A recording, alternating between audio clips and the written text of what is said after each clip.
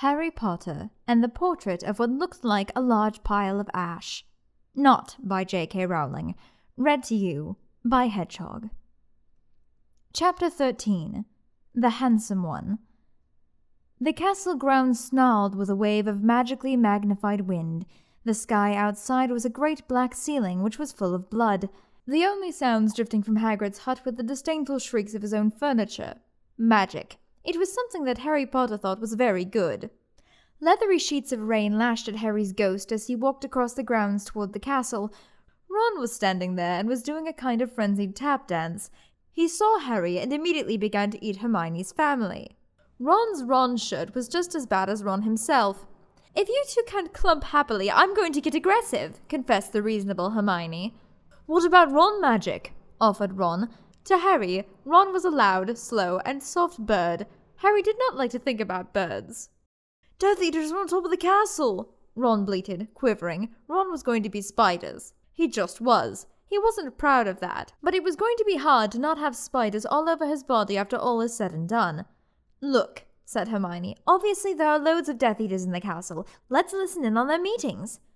The three complete friends zapped onto the landing outside the door to the castle roof. They almost legged it, but witches are not climbing. Ron looked at the doorknob and then looked at Hermione with searing pain. "I think it's closed," he noticed. "Locked," said Mr. Staircase, the shabby-robed ghost. They looked at the door, screaming about how closed it was and asking it to be replaced with a small orb. The password was "Beef Women!" Hermione cried. Harry, Ron, and Hermione quietly stood behind a circle of Death Eaters who looked bad. "I think it's okay if you like me," said one Death Eater. "Thank you very much," replied the other. The first Death Eater confidently leaned forward to plant a kiss on his cheek. "Oh, well done," said the second as his friend stepped back again. All the other Death Eaters clapped politely. Then they all took a few minutes to go over the plan to get rid of Harry's magic. Harry could tell that Voldemort was standing right behind him. He felt a great overreaction. Harry tore his eyes from his head and threw them into the forest. Voldemort raised his eyebrows at Harry, who could not see anything at the moment. "Voldemort, you're a very bad and mean wizard," Harry savagely said. Hermione nodded encouragingly. The tall Death Eater was wearing a shirt that said, "Hermione has forgotten how to dance," so Hermione dipped her head in mud. Ron threw a wand at Voldemort and everyone applauded. Ron smiled. Ron reached for his wand slowly. "Ron's the handsome one," muttered Harry as he reluctantly reached for his. They cast a spell or two, and jets of green light shot out of the Death Eaters' heads. Ron flinched. "Not so handsome now," thought Harry as he dipped Hermione in hot sauce. The Death Eaters were dead now, and Harry was hungrier than he had ever been. The great hall was filled with incredible moaning chandeliers and a large librarian who had decorated the sinks with books about masonry.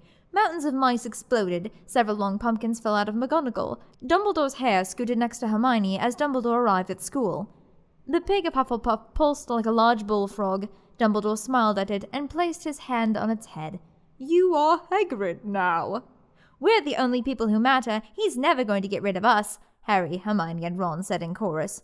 The floor of the castle seemed like a large pile of magic. The Dursleys had never been to the castle, and they were not about to come there in Harry Potter and the Portrait of What Looked Like a Large Pile of Ash. Harry looked around and then fell down the spiral staircase for the rest of the summer.